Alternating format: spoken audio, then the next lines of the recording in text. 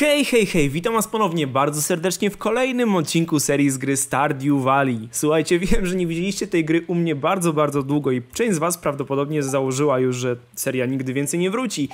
Otóż myliliście się oczywiście, ponieważ ja najzwyczajniej w świecie odpłynąłem w świat The Last Guardiana, a jako, że udało mi się skończyć już serię z The Last Guardiana, mogę powrócić na moją farmę. I to też nie do końca, słuchajcie, jest tak, że ja przez ten czas w ogóle nie grałem w Stardew Valley.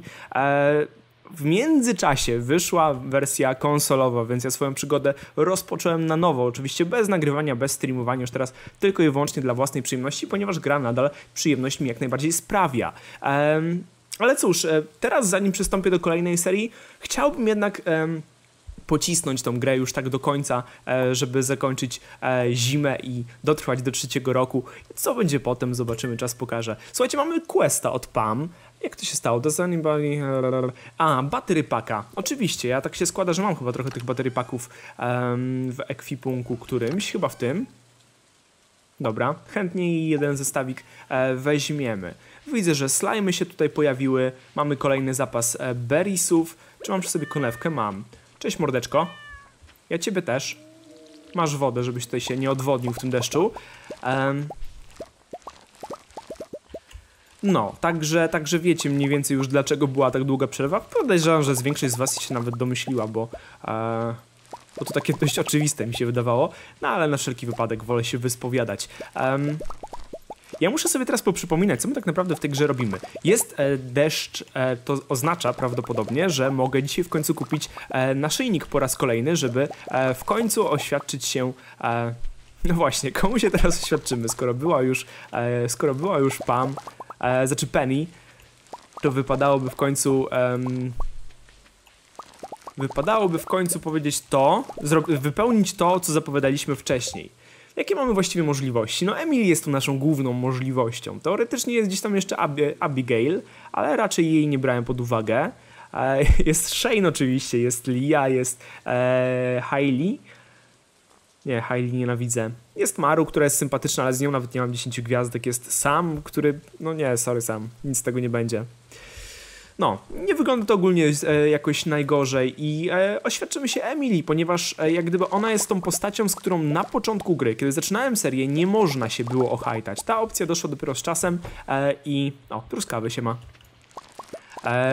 I dlatego wydaje mi się to postacią ciekawą, że pokażę w tej serii coś, co część z was mogła na przykład nie doświadczyć w swoim playthrough, bo nie było to jeszcze wtedy wykonalne. No, tak mi się wydaje, że to jest całkiem sensowne i tego się będziemy trzymać. Zresztą tego, no, mówiłem o tym już od samego początku właściwie, od kiedy tylko zdecydowaliśmy się wziąć rozwód z Penny. Naprawdę nie grałem kilka dni i mam pewne problemy z przypomnieniem sobie podstawowych, wydawało mi się, rzeczy na temat gry. No ale spokojnie. Podejrzewam, że minie jeden dzień w grze i zaraz sobie wszystko przypomnimy. Okej, rzeczy zebrane. Byłbym za tym, żeby wsiąść na koń, albo właściwie najpierw podskoczyć do slime'ów, żeby wsiąść na koń i pogalopować na plażę, żeby dorwać naszyjnik. Czemu nie mogę wejść? Aha, okej, widzicie, już nawet zapomniałem, którym się klika na wersji PC-towej. Czemu? Nie, Boże! Co ja robię? Przepraszam, nie chciałem was zabijać. Mordeczki wy moje. Bardzo przepraszam, to nie miało tak wyglądać. Wy się tu wykluwacie, biedna, a ja was zabijam jak debil. Żyjcie sobie, żyjcie, spokojnie. To nic, że zabiłem 50% populacji. A, Boże. Czy ja muszę być takim gamoniem w takich sytuacjach? Powiedzcie wy mi. Chyba muszę, nie? Nie mam wyjścia. Jestem skazany na to.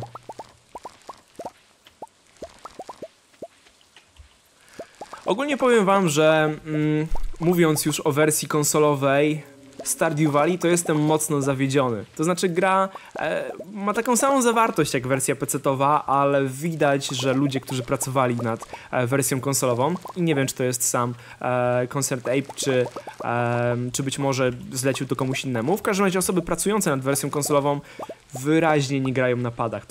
To jest wersja stworzona przez ludzi, którzy grają tylko na klawiaturze i myszy, bo naprawdę przygotowanie sterowania jest zrobione fatalnie. Gra się naprawdę źle. No ale co mogę powiedzieć? Ktoś spieprzył, może ktoś naprawi. Będę czekał na aktualizację. I czekam również na wersję na PS Vita, bo wiem, że w to się będzie grało świetnie po prostu. Pam znajdziemy wieczorem w lokalu, w karczmie, więc na razie tam nie lecimy. Na razie lecimy prosto po naszyjnik. W ogóle jeszcze jedną rzecz muszę sobie przypomnieć. No właśnie, my fishingu jeszcze nie mamy na 10. poziomie. Koniecznie musimy to zmienić. Witam, mój drogi. Zawsze w deszczowy dzień. Dokładnie, 5000. No to nie jest duży wydatek. Mógłbym kupić ich na zapas od razu kilka. Bierę to i lecę. Sami wiecie gdzie. Może... Nie, dobra, już nie ma sensu tego zbierać. Już jestem przyzwyczajony, że na moim nowym playthrough zbieram te fanty. Cześć, siema. Bo tam jak gdyby dla mnie każdy grosz jest ważny, a tutaj już nie muszę. Na moim pierwszym playthrough, znaczy na tym nowym playthrough konsolowym zbliżam się powoli do końca pierwszego kwartału roku pierwszego, więc jeszcze nie pograłem jakoś strasznie dużo, ale na tyle, żeby znowu poczuć ten niesamowity klimat.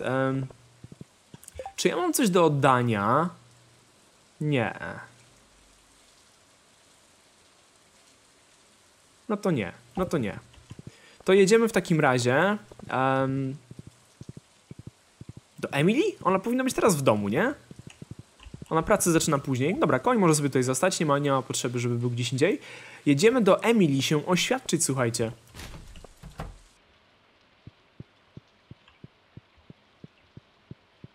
Czy Emily jest w domu? Jest. Aha, w swoim pokoju, idealnie. Zaskoczymy ją przy pracy.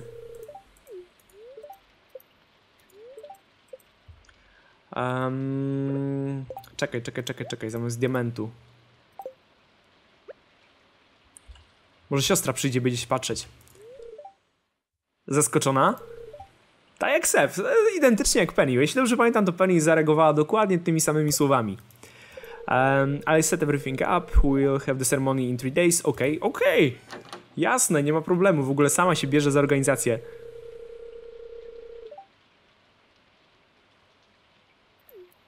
Jakie to musi być dla niej w ogóle fantastyczne, jaka to musi być niesamowita świadomość, że ona w końcu wyprowadzi się od Hailey. To jest to szczęście, które jej to ofiarowałem. Wow! Słyszałaś?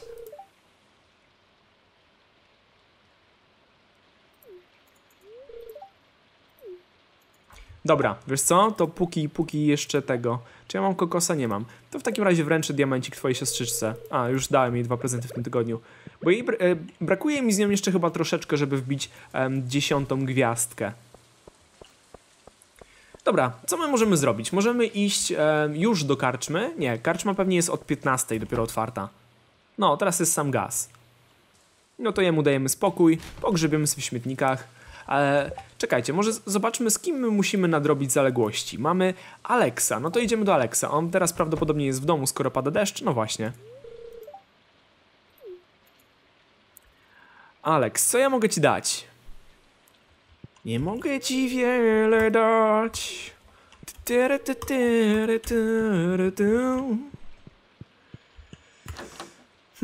lubisz jakieś żarcie dziwne, plus miodek i jajka ewentualnie. O, może po jajka skoczę.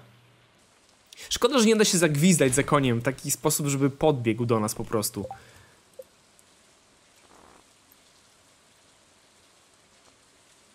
Caroline, no dobra, może odwiedzimy Caroline. O, scenka, ciekawe. Aerobik. Przy jakiejś ciężkiej w ogóle techniawie widzę. No dobra, może nie techniawie, ale jakimś grubym elektro.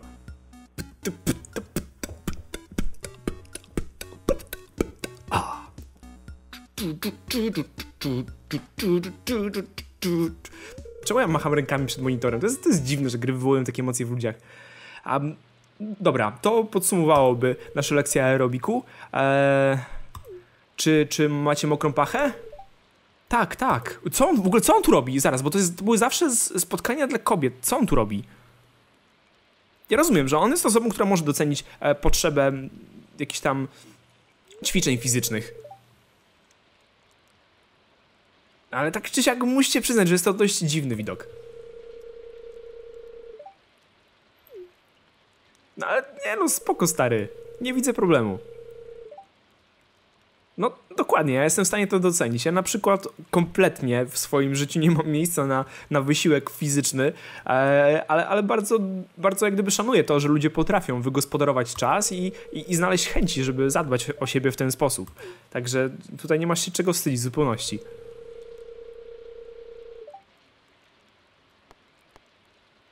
Okej, no jeśli tak sobie życzysz, to ja jak najbardziej jestem w stanie to uszanować. Nikomu nie powiem. Jest i Caroline.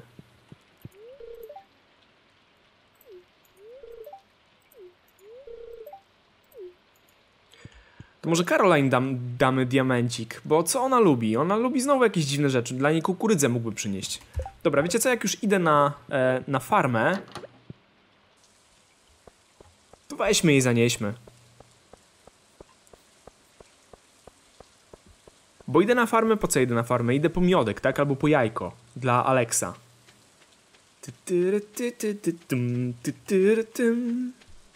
O, robaczki. Dawno robaczków nie miałem. Kto by się spodziewał, że wypadnie glina?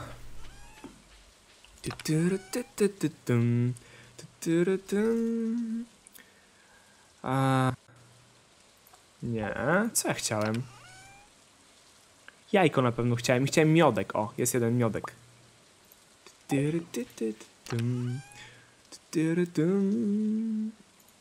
Na obrazku mam dokładnie takie jajko, więc takiemu też zaniesiemy.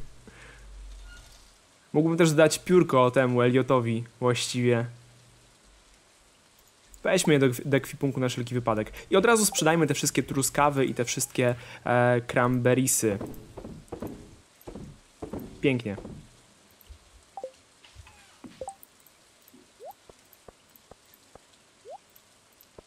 Okej, może być.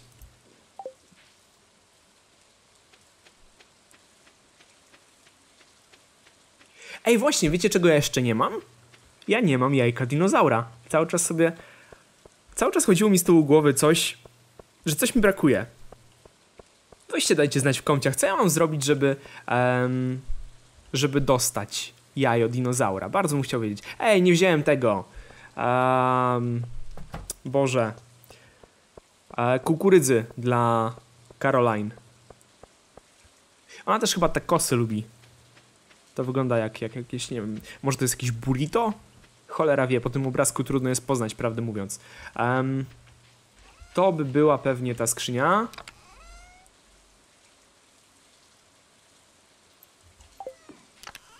Tutaj, okej, dobra, mam tego jeszcze trochę.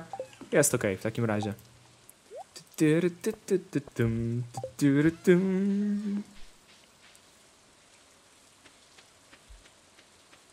Dzisiaj jest 19.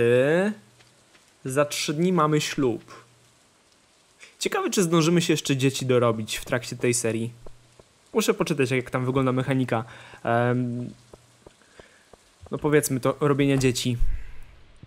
Trzeba by się było przyjrzeć tematowi. Prawda, Pier? Jak ja w ogóle z Pierem stoję w znajomości? Nie migasz mi, tu jest Pier. Okej, 8, nie jest źle. Eliotowi jeszcze muszę wręczyć ten bukiet. To czekaj, to może kupię od razu. Ja pewnie mam jakieś skrzyni, ale jak dzisiaj jeszcze mam iść do niego, to... O, 200. Co to za wydatek? Idę, słuchaj, składać prezenty twojej żonce. Nie przejmuj się. To tobie dam kukurydzę. Jasne, nie ma problemu, słuchaj. Nie ma żadnego problemu. A Pier co lubi? Pier. Gdzie on tutaj jest na liście? On lubi mleko i jajka. To możemy mu znosić takie rzeczy w sumie tam w tygodniu. Siema. Patrz, co dla ciebie mam. Aha, już dostałeś ode mnie 2 prezenty. Trudno. To lecimy do Eliota, który wydaje mi się, że powinien spędzać czas w tym momencie w domu, bo pada deszcz, a on mieszka w takim miejscu, że gdzie by się nie chciał wyrwać, to będzie musiał zmoknąć. Taki socialowy ten odcinek będzie, z tego co widzę. Byłem tu już dziś, lecz mam dla ciebie, proszę cię bardzo... Aha, to Jezu, tobie też już dałem 2. Ale szkoda. Zaraz. Bukiet, dokładnie, miałem dać ci bukiet. Super, dobra, to już z każdym po prostu lecę w maksymalne serducho. On był chyba ostatnią postacią, z którą nie mogłem wbić 10, prawda? Nie, mam jeszcze Harvey i Sebastian jeszcze i Alex i Penny. Dobra, nieważne, przepraszam. O Jezu. Jest jeszcze dużo więcej roboty niż myślałem. To będzie trudne. Podejrzewam, że przez ten ostatni kwartał nie uda mi się wbić 10 gwiazdki z każdym, ze wszystkimi.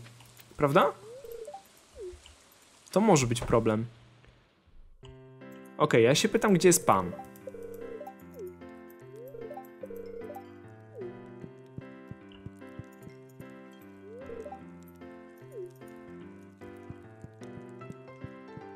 Siema. Ty jesteś dziwny jednak. Co ty lubisz właściwie? Ty lubisz tą Georgia Colę, więc kupię ci jedną puszeczkę, proszę. No dobra, okej. Czy pojawiła się Pam? Jeszcze nie. Jej stołek jest wolny, ale ja wierzę, że jak poczekamy tutaj chwilkę, to zaraz się pojawi. Możemy nawet właściwie skoczyć do jej chaty, przecież to jest tak bliziutko, że nic nie stoi na drodze. A mamy dla niej bateryjki, przypominam, do questa. Nie, jest sama Penny. Tobie już pewnie dałem 2 prezenty w tym tygodniu, no niestety, to więcej nie zrobię.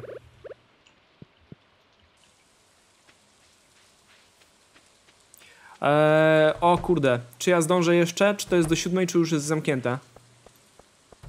Kurde, nie ma go. Dokupiłbym po prostu brakujące bukiety i dał Sebastianowi i Harveyowi.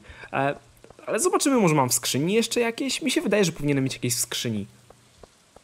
I czemu ja nie mogę gwizdać na tego konia? Po prostu by podbiegł do mnie w miejsce, w którym gwiżdżę i dalej kontynuowałbym moją podróż. To by tak mi bardzo ułatwiło sprawy. Bo jak on się gdzieś teraz zatnie na drzewie, to mi jest lepiej iść po prostu pieszo.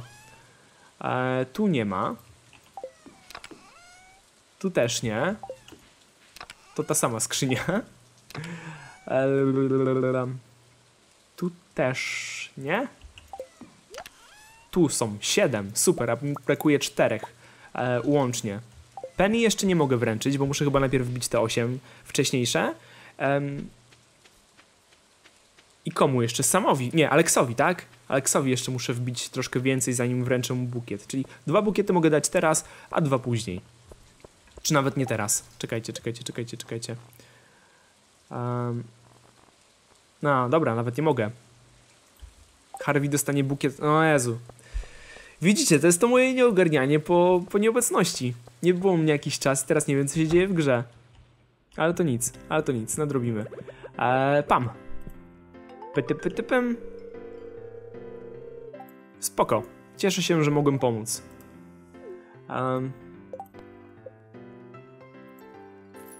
Okej, zadanie wykonane. Co tu jeszcze mam? Bring us a lobster. No moglibyśmy spróbować go złowić. Co nie jest łatwe. Ale czekajcie, bo to w sumie jest pułapek na kraby. To ja mogę... Okej, to do zrobienia. Kentowi starfruta. Starfruty mi chyba teraz rosną. I amarant też chyba nie bardzo mogę w tą porę roku zdobyć. To jest coś, co przegapiłem, jeśli dobrze pamiętam. Trudno.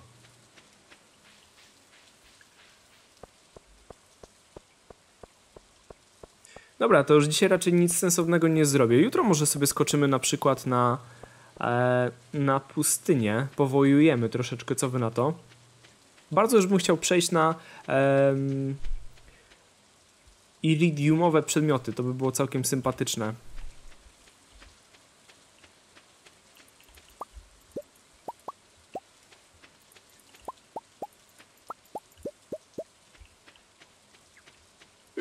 Przebij się przez to.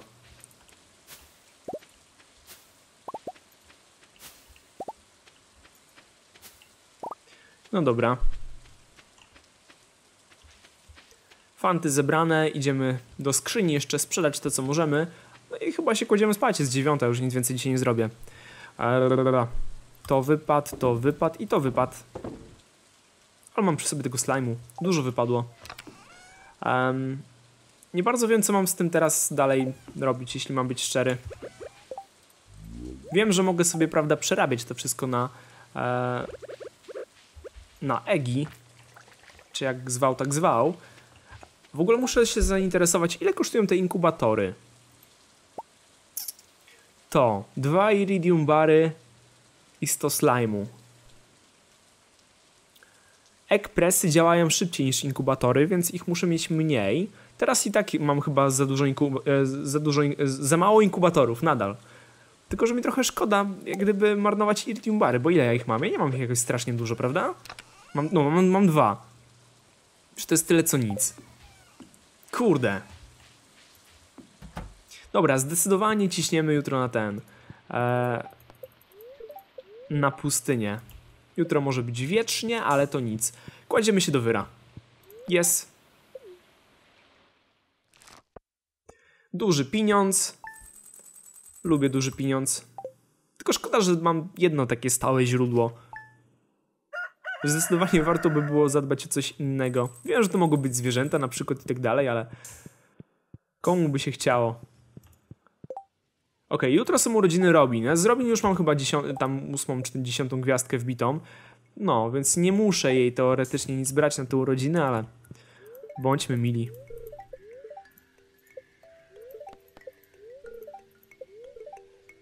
Duchy są dziś niestety wkurzone, ale ta gra uczy, że nie zawsze trzeba się tego trzymać.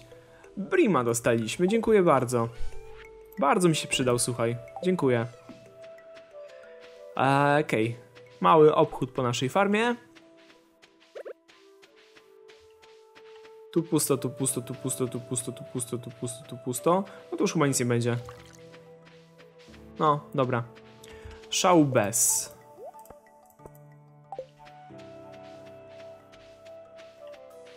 Ale tu obrosło wszystko.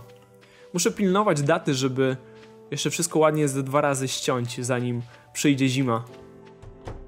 Siema. O, dobra. Mogę sobie wyjąć jajco. I jajco. I wrzucić je dokładnie tutaj i tutaj. Super. No i niech się robi. A ja teraz jeszcze naleję wody. Jeśli pozwolicie. Dziękuję. Spadam stąd. Jesteście nieznośni, po prostu niewychowani. Dobra, chodź koń, wiesz co? Ty sobie znajdziesz potem drogę z powrotu, a mi się twoja pomoc w tym momencie przyda, jakby nie patrzeć. Ciach, ciach. Zeskocz. A, ty już się robisz, to nieważne. Ale to nic. O, cześć kocie. Patrz co mam dla ciebie. Wiem, że szanujesz. Okej. Skrzynie. Tu możemy nic nie schować, tu możemy schować na przykład to i... a nie, tu możemy schować też to. Tu mogę schować to. Kurde, już mam zapchane na maksa te skrzynie. Już po prostu, wiecie co, wpieprzę gdzie popadnie, bo mam dość. To akurat zabieram ze sobą. Kwiatek, żarcie zabieram. Tego nie potrzebuję, mogę włożyć tu. Tu. Potem pewnie tego nie znajdę już nigdy w życiu, ale to nic. Kogo to obchodzi? Konewkę też wywalam, wędkę wywalam. A nie, nie wywalam, bo nie mam miejsca. Dobra, jest G, idziemy stąd, spadamy. Starfruity się tam robią. Czekajcie, wiecie co, jeszcze wezmę na wszelki wypadek, albo nie, jak się zrobi coś tam innego. No, powiedzmy, że jest... Okej, to jeszcze możemy zabrać jednego kwiatka ze sobą dla tej... Dla Sandy. Miałem mówić Sunny. Ona jest Sandy przecież. Tutaj. A, tylko muszę czekać na godzinę 11? Jakaś chora godzina w ogóle. Tyle czekać na transport. Wyraźnie widać, że transport miejski kuleje w tych okolicach. Nie wiem, kto to finansuje. Ty, ja mam Starfruita. Bierzemy. Kto to chciał? Wcześniej. Kent, Starfruita. Mój drogi, nadciągam. Tutaj. Uwielbiam ten dźwięk, po prostu uwielbiam ten dźwięk. Jakoś tak przyjemne ciary na moich plecach wywołuje. Tutaj. I pewnie się nie zmieścisz, wiem, że się nie zmieścisz, idę pieszo. Zostań tu, czekaj. Co to jest? O! Ciekawe, że się w takim miejscu ukryło. Jeszcze nie widziałem takiej sytuacji. Dzień dobry. Gdzie masz męża?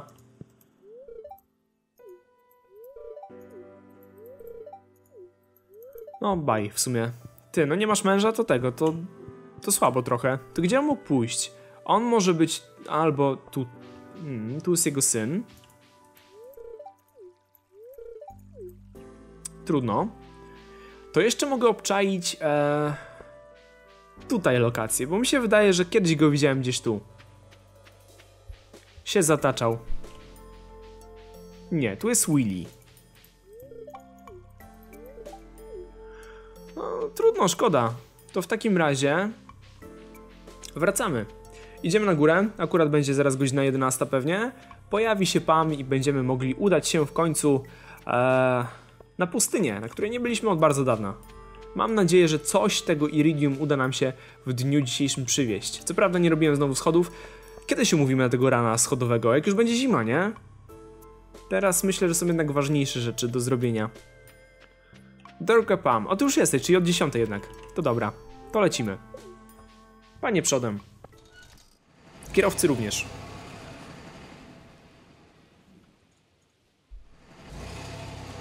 Przy okazji możemy się postarać o zapas kokosów dla tej Hailey. 3 rzeczy na dole, chyba 2 rzeczy na górze. Kaktusa weźmiemy, bo to zawsze odświeżające. Warto przywalić. Jak się źle czuje nasz bohater. A, sorry, nie to. Dlaczego się spodziewałem czegoś innego niż glina? To jest po prostu niesamowite, że ja zawsze mam oczekiwania, a potem to wszystko zostaje starte na popiół przez rzeczywistość. Siema Sandy. Ty, jak ja z tobą zrobiłem 8 już? A, bo ja ci przyniosłem na urodziny, nie? Tak było, pamiętam teraz. No nie wierzę, dostała 2 prezenty w tym tygodniu. No to by było na tyle. Nie potrzebuję od ciebie, moja droga, nic więcej. Zaraz, my zbieraliśmy po coś 1 000 000, prawda? Przypomnijcie mi, co to było. A, bo my dostaliśmy dostęp do tej nowej księgi. Z nowymi, fajnymi rzeczami. O, znowu glina. Jak to się dzieje? No dobra, kolejność jest spoko. Ło! Dobra, muszę uważać, bo przypominam, tutaj znowu są problemy pewne. Jak najszybciej do drabinek. Bomb żadnych nie zabrałem, brawo ja po prostu. Brawo ja.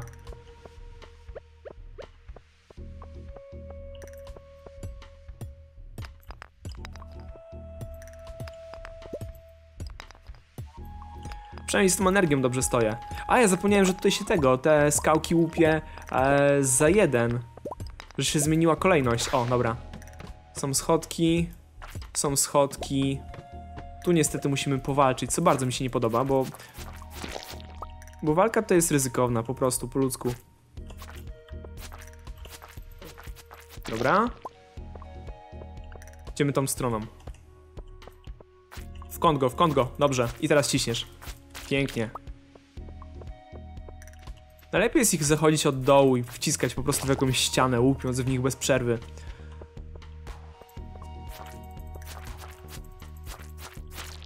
Czyżbym węgiel dostał? Sympatycznie.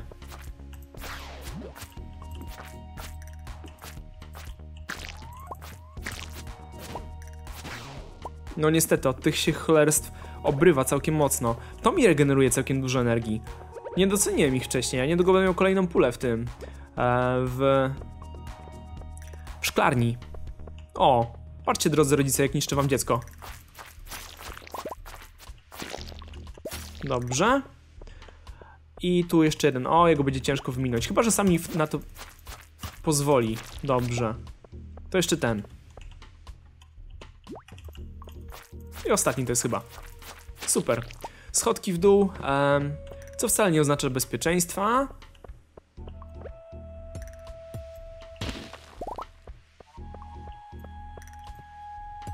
Zdecydowanie mi łatwiej byłoby rozwalać skałki niż walczyć z przeciwnikami. Tak sobie teraz myślę. Wystarczy spojrzeć na mój aktualny pasek życia. To nie jest tak, że po prostu dostaje srogi w pierdziel, bo tak do końca faktycznie nie jest. O, na to liczyliśmy. Ile w dół? 6, no to tak, okej. Tak do uszanowania. Gotki oczywiście kolejne, będziemy je otwierać następny odcinek, już się nie mogę doczekać. Masa z was się co odcinek właściwie pyta, kiedy do tego dojdzie i co mam wam powiedzieć. Niedługo. Cześć pan slime, będziemy się bić. O, czekaj, ryba. Dobrze, slime kolejny. Ciekawe, ile mi ich zostało do ubicia w gildii.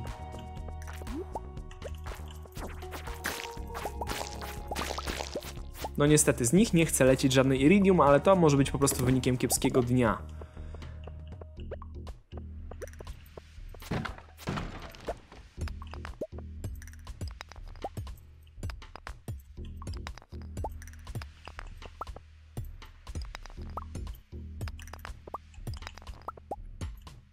Czy ja mógłbym mieć w końcu troszkę szczęścia i dostać ten Prismatic Stone, czy jak tam się nie nazywa?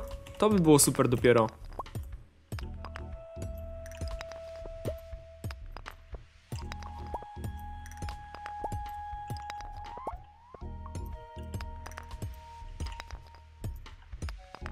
Dobra.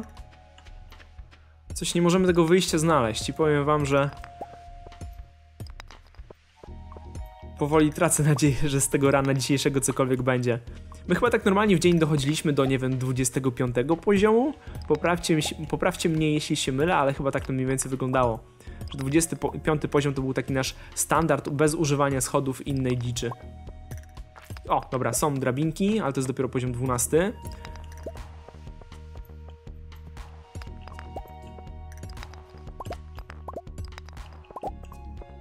Najpierw porozwalam wszystkie rzeczy, które można na jeden strzał zgarnąć.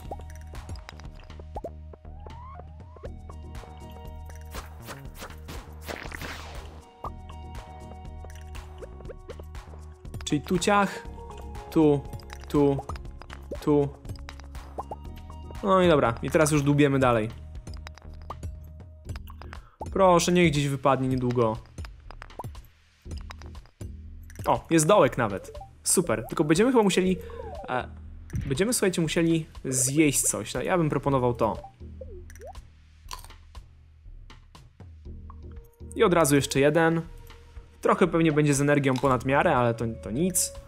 Od razu czuję się bezpieczniej i mogę kontynuować zabawę.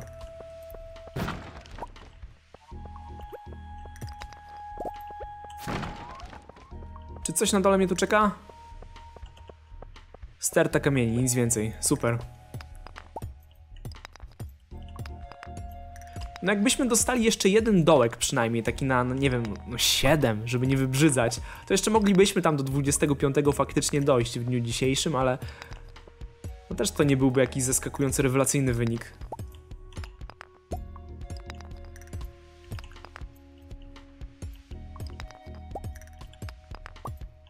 O, słuchajcie. 8 poziomów, no jak na życzenie. Może ja faktycznie powinienem iść właśnie w tym kierunku. W końcu to jest kopalnia, a nie arena walki. A energii mam naprawdę dużo, plus jeszcze mam dużo tego. Dużo przedmiotów regenerujących.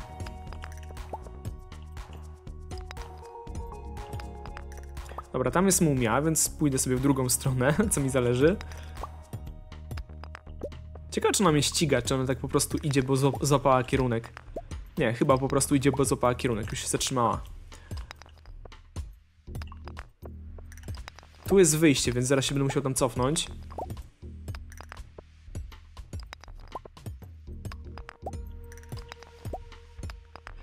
Tych godek ja się dzisiaj strasznie dużo naupałem i to jest przyjemne.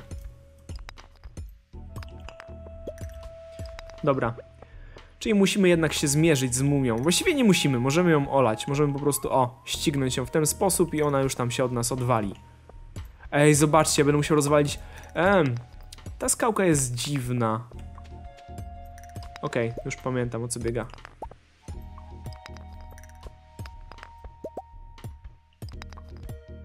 Jest dołek, słuchajcie. Zejdziemy poniżej 30 może nawet? Nie no, to jest 27. A, tak czy siak, całkiem ładnie.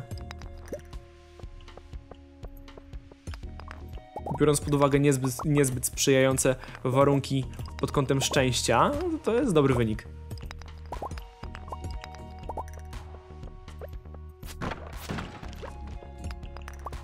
Chyba że szczęście po prostu nie wpływa na odnajdywanie dołków, ewentualnie liczbę poziomów, jakie się spada używając dołków. Ten kamień też wygląda dziwnie. Nie, dobra, może nie wygląda. Myliłem się. Zapraszam cię, słuchaj, do śmierci, dziękuję.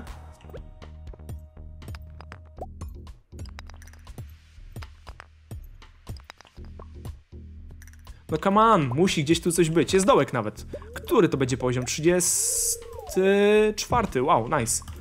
Tak naprawdę ładnie.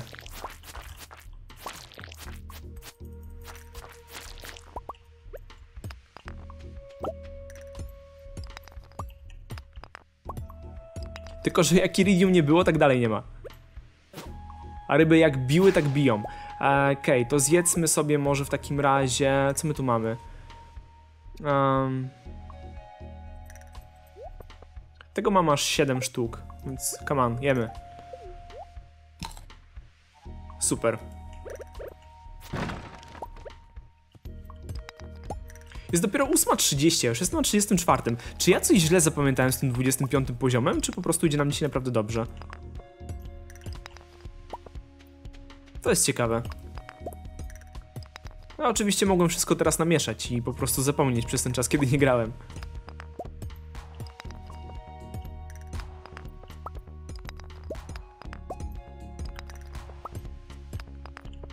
Tu raczej spokojna okolica, chłopaki nie będą mi wchodzili w drogę, a ja im też się postaram nie wchodzić w drogę.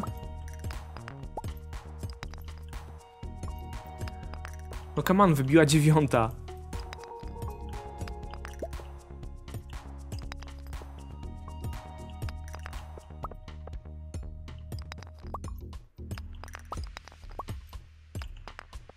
Ej, no bardzo mi się to nie podoba. Ta zagrywka na tym poziomie jest nie na poziomie. Zobacz, jakieś dziwne zawieszone piksele tutaj w kącie. Coś się musiało tam źle wygenerować. Okej, dobra. Stary, to my cię weźmiemy od boku. O, lol. No dobra, jest to jakieś rozwiązanie. To tego slajma chyba też w takim razie zjedziemy, nie?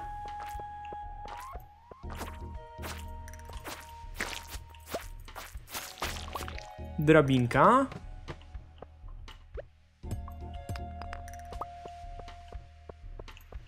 Iridium, iridium, iridium! Jedyne pewnie jakie dzisiaj znajdę. Sztuk 3, no to jest mało nadal, ale to jest coś.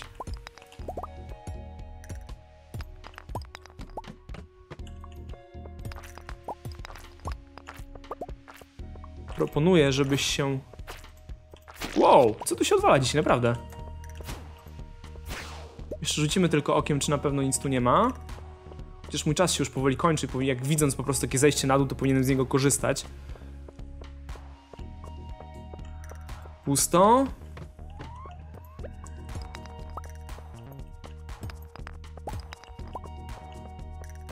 No i niestety mumie. Fucking mumie.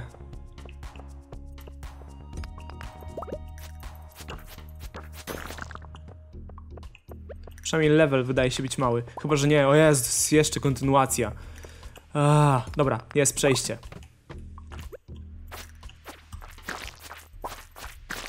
Diament. Okej.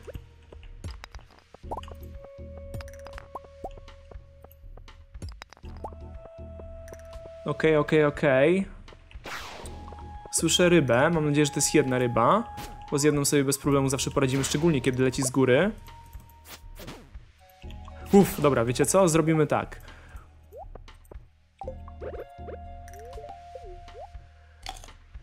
Niech mnie to obroni.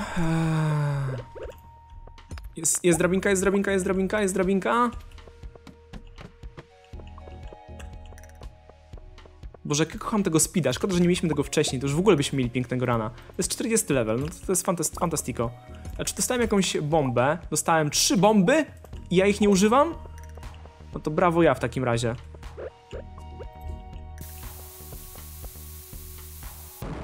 Jeszcze oberwałem od tej bomby. Nie spodziewałem się aż takiego rozrzutu.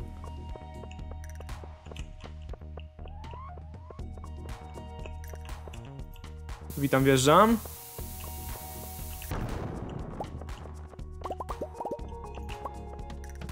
Dobra, i niestety, słuchajcie, opuszczamy już kopalnię, bo jest 12:20, a to oznacza, że mój czas minął i pora zwijać się do domu.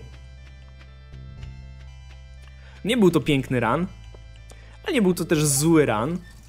Zeszliśmy nisko, mi się wydaje. Upadliśmy tak nisko, jak jeszcze żaden CTS nie upadł, co jest jakimś krokiem milowym dla tej serii. Szkoda tylko, że nie przełożyło się to na Iridium, ale to właściwie moje jedyne zastrzeżenie. A póki co, już nie dotrę przed pierwszą niestety, więc się do końca chyba nie zregeneruję, ale póki co kładę się do wyra i taki troszeczkę odświeżony po tych ponad 2 tygodniach bez grania. Fajnie znowu jest zawitać w Stardew Valley. Mam nadzieję, że jeszcze ktoś to w ogóle będzie oglądał. Mam nadzieję, że jeszcze, słuchajcie, ktoś jest zainteresowany tym, jak to wszystko tutaj w Stardew Valley przebiega. A z mojej strony na dziś to wszystko. Ja dziękuję wam bardzo za uwagę. Trzymajcie się ciepło i do zobaczenia. Słuchajcie, UFO leci. Lol. Chyba jeszcze nie widziałem, żeby UFO kiedyś leciało. Nieźle. Dobra, w każdym razie trzymajcie się ciepło i do usłyszenia już niedługo. Pa, pa.